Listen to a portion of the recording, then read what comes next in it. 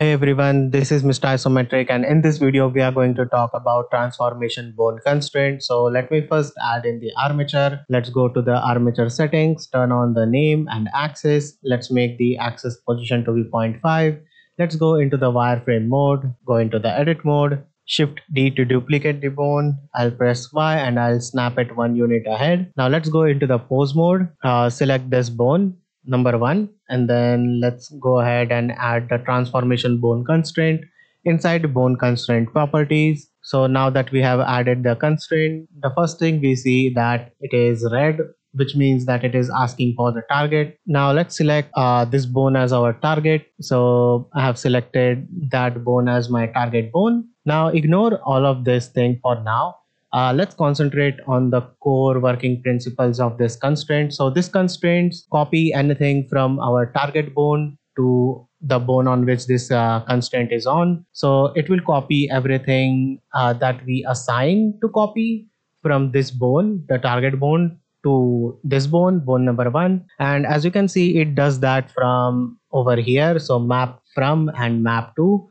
So from is the target one and two is the bone on which the constraint is on right now. So if I try to move or rotate or scale this right now, nothing is happening. By the way, just logical, or you can say a technical term, transform or transformation always refers to the three vectors, which is location, rotation, and scale. So it is a combination of these three vectors is called transform or transformation. Basically, the first thing is location. And as you can see, we can select any of these three in both of the cases. Also, you will see that there is a drop down in which you can select an axis. We will get back to it later in the video. So first, let's concentrate on the location to location. So I want my location to be changed depending upon the change in location of the target bone. So suppose if my target bone moves from 0 to 1 unit ahead like this, I want my this bone to also move from 0 to 1 like this. And the way you do it is, as you can see, we are right now in the global axis, by the way, because we are using world space. As you can see, in the x axis, we want it to be moving. So 0 to 1 unit. Now from, so if my target moves from 0 to 1, then I want my constraint bone to also move from 0 to 1 unit. Okay. So now if I move this on the X, as you can see, it is moving from 0 to 1. Nice. Now you see there is a extrapolate checkbox. Okay, if I check this now, as you saw earlier that it is moving and it is staying in between those limits. So if I check the enable the extrapolate, now if I move this, it will move with me infinitely. It is just going to extrapolate it beyond the limit. Now let me just turn this off. And what if I make it such that my target when it moves from 0 to 1, my bone only moves from 0 to zero point 0.5, so like 50% of the movement. So let's see what happens. Now if I take my bone, it is going from 0 to 1, and as soon as it reaches the 1 unit, the bone on which the constraint is, it just moves 0 to zero point 0.5. So this is now starting to get a little bit interesting. Now let me check the bone and then let's turn on the extrapolate. Now if my target bone, when it moves, my bone number one will always lag behind 50%, like it will move 50 with 50% speed. That's one way of using this constraint. Now suppose I want to do something different. Suppose let's say I want to move my target bone in the X, but I want my this bone to move in the global Y like this. So what I will do is select the constraint bone. So when my target moves from 0 to 1 in the X, I want my Y to actually take the data from the X axis of the target. So as you can see, my Y just got hidden, and the reason why is that in the map 2 we are not using Y anywhere. So that's the case. Now we want to move it in the Y direction. So as you can see, we want to move it in the Y. So uh, it doesn't matter what if you change this to y over here, you'll see that it unhides itself. You don't actually have to do it. You can have multiple data inputs over here. So my x can source x and my y can also source x at the same time. It doesn't really matter. I'll just keep it like that. So when my x moves from 0 to 1, my y, like my the constraint bone, it will reference the x axis over there, as you can see, and it will move from 0 to 1 like this. So now if I move my bone in the x direction, you'll see that my constraint bone is also moving. Let me just turn off the extrapolate because it will hinder with our tutorial and understanding of this constraint.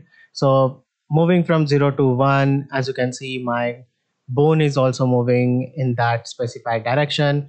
Now, as I said, multiple data, like you can access the target bone like the x-axis. It can be assigned to all the three axes now. And the reason why it didn't also move in the x is because it is set to 0. Now if I make this 0 to 1, now it is going to go diagonally in this direction. As you can see, my x, when it goes from 0 to 1, the same data is going to be sourced by x and y axis. So they both are taking the x, and now it is going to move in both x and y axis at the same time with the same units, by the way. Now as you can see, 0 to 1, whenever it goes from 0 to 1, it is going diagonally in that direction. Now what happens when you suddenly make the y 0.5? So it will slowly move in that direction, and suddenly you just get a different diagonal movement. So in the y, it is just going 50%. So as you can see, it is now at y.5 from 0, and my x is 1 over there. Now this constraint, it can go other way around as well. So suppose let's make this x, let's make this y, and let's make this z. So suppose if this, let's also make this 0. So let's have simple example again. I'll just make everything 0 again. So now suppose if I make this, let's keep this from 0, and then let's make this 0.5, and let's make this as a 1. So now what will happen is my target bone, when it moves from 0 to 0.5, my constraint bone, it will actually move from 0 to 1. As you can see, my constraint bone is going to move from 0 to 1. So let's see that in action. So 0 to 0.5, and it already have moved to 1. So this can be inverted as well. Now this constraint is actually going to go more interesting and interesting, because not only the location can be added to location, but our location can also affect our rotation. So you can see the possibilities, like your location can also manipulate the scale as well in the same manner. So let me make this from 0 to 1. By the way, you can put over here like a negative number for the minimum. That's usually the practice that I keep, or the minimum number of both. So like never do this, like make this 5 and make this 1. So like your minimum is 5 and maximum is 1. That will actually invert the inputs. So it's a good practice to keep this value, minimum value, smaller than your maximum value. So I'll just for now keep this from 0 and 1.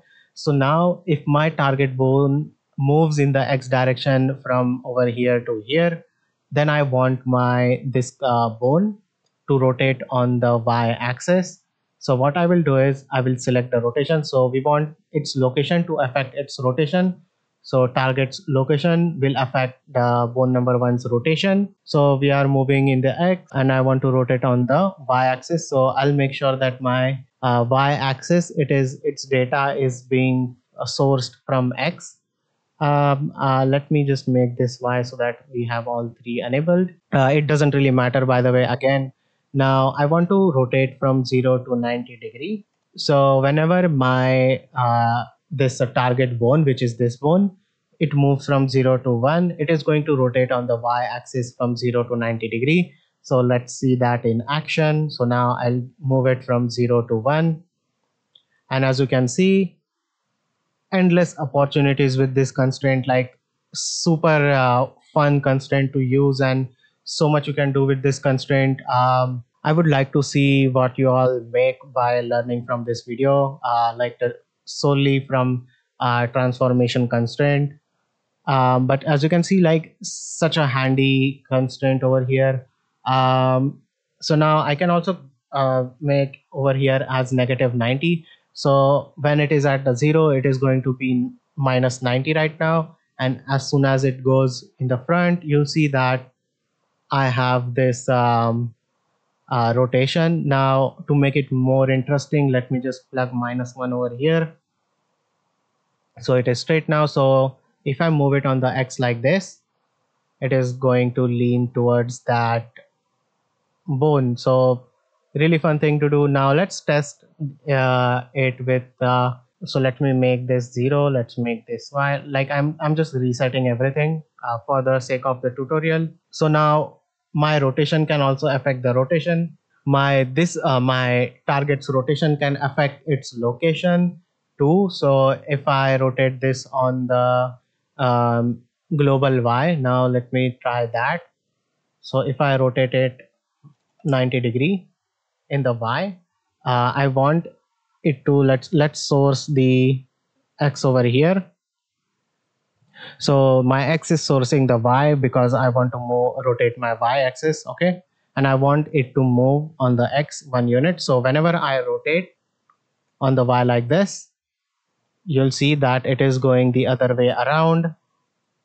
Now suppose if I click extrapolate and try rotating it, it is just gonna keep moving in that direction, and as you see, it is just going to repeat that motion.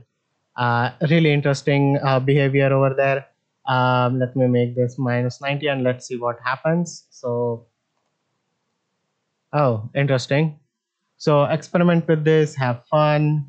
Now let's check from location to scale. So let me reset everything, X, Y, Z.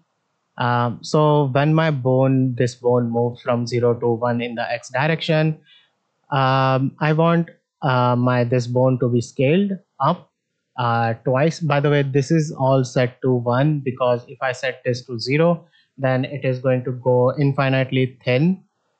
So the minimum will always be set to 1. So now if I set this to 2, you'll see that my X is being scaling. Now it is scaling infinitely because extrapolation is turned on.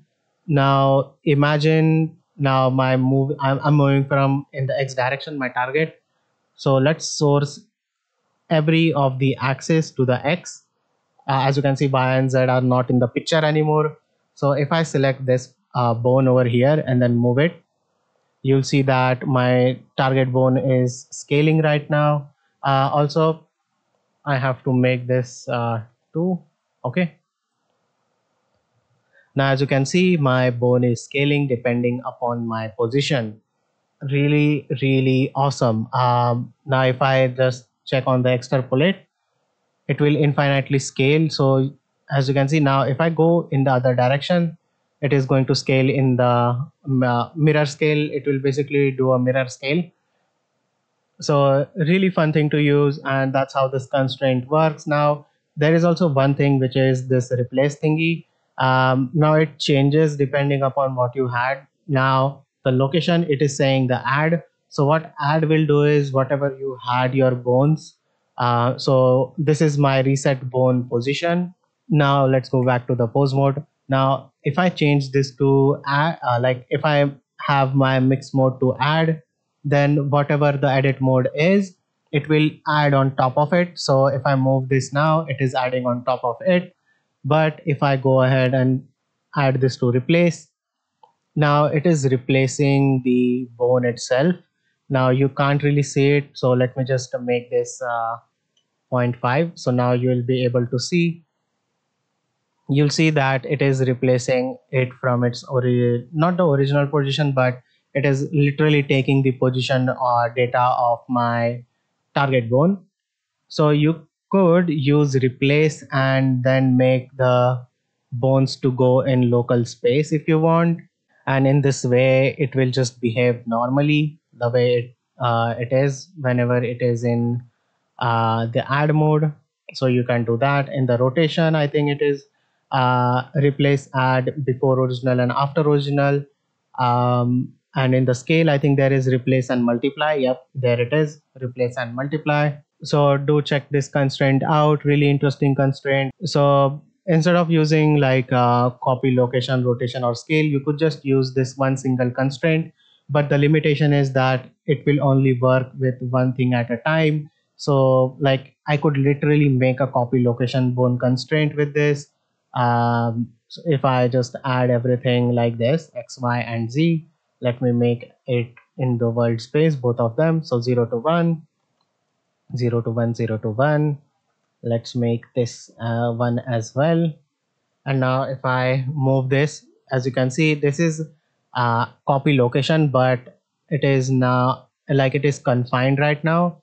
And if you want to unconfine it, just check on the extrapolate, and this is basically a copy location right now. So transformation constraint, really interesting. You could animate this extrapolate value. You can also use this influence to add a weight. So like if you have stacks of this constraint, you can stack this constraint, by the way. Then you can use influence to set how much influence you want. You can animate this value to turn this constraint on and off. So I think that's all the explanation there is for the transformation bone constraint. After watching this tutorial, I hope you also try it out by yourself to understand this constraint more. So yeah, really interesting constraint. I'm talking about all of this bone constraints video by video. It will be available in a playlist, so do check it out on my channel. And these videos, they take some time because I have to like work and then make videos with it. But to make this a full-time job of making tutorials for you all guys, I need your support. So for that, please subscribe, like and share. Also comment in the comment section for if you need any specific tutorials on something. Hope you all enjoyed and learned something. I hope this helps in your project. Thank you all so much for watching. I'll see you in the next video. Bye bye.